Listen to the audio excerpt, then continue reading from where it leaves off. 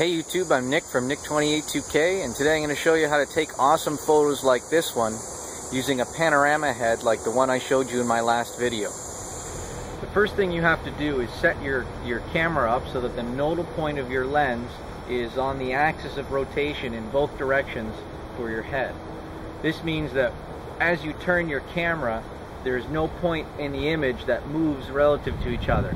That's called parallax error, and that's what makes most panoramas not work out. When you try and stitch two images that have parallax error, they're not identical, so they won't overlap properly. So here I'm setting up my camera where I can just see the vertical direction at the edge of the frame. I know vertical is straight down through the bottom of my tripod.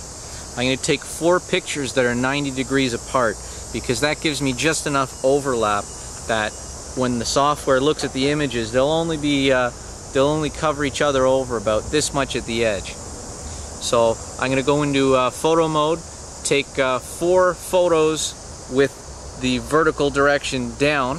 After I take those, I'm going to rotate the camera so that I can see the vertical direction up right here, and take 4 more photos at 90 degrees apart.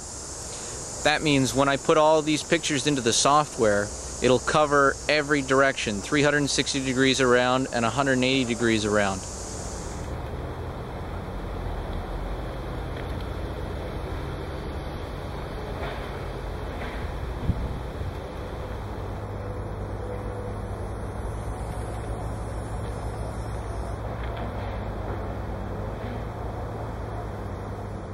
Some other things you should keep in mind when you try and shoot panoramas like this is the wind. Anytime you have wind and things are moving, it'll make differences from one picture to the next. The other thing is, make sure there's nothing in your frame that you don't want to show up later. This panorama is going to have my B camera in it because I had it filming as I was taking the pictures.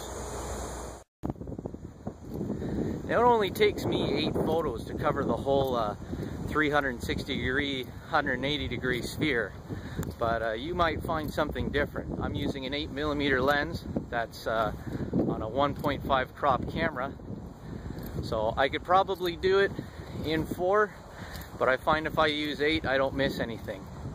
If you have a camera with a smaller sensor, or you're using a longer lens like a 10 or an 18mm lens, you'll have to use more photos to cover the whole area.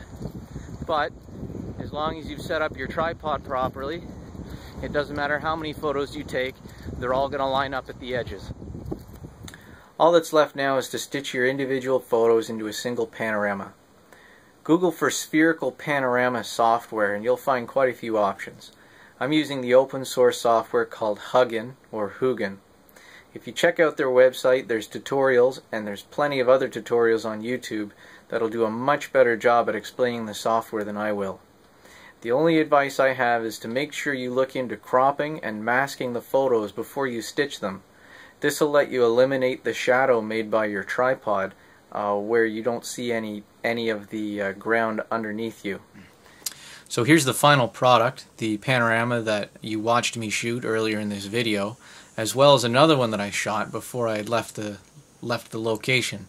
This second one was shot using my infrared camera, and I really like the way the infrared and spherical panoramas go together. It's a really surreal combination.